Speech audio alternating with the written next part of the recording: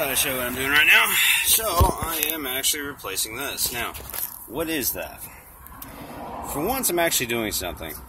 So, here is that broken Chrysler bolt. Gotta love them. Actually, I think that one happened when I went to go get up at the Christmas tree many years ago. So, this is what we're going to be replacing that with, which is this guy here, right? So, what you do is you take this, and back behind here, if you look, there's this little slot, right? You push this in the slot like that. It goes through there. You're going to have to use some finagling to get it in there, and then you're good.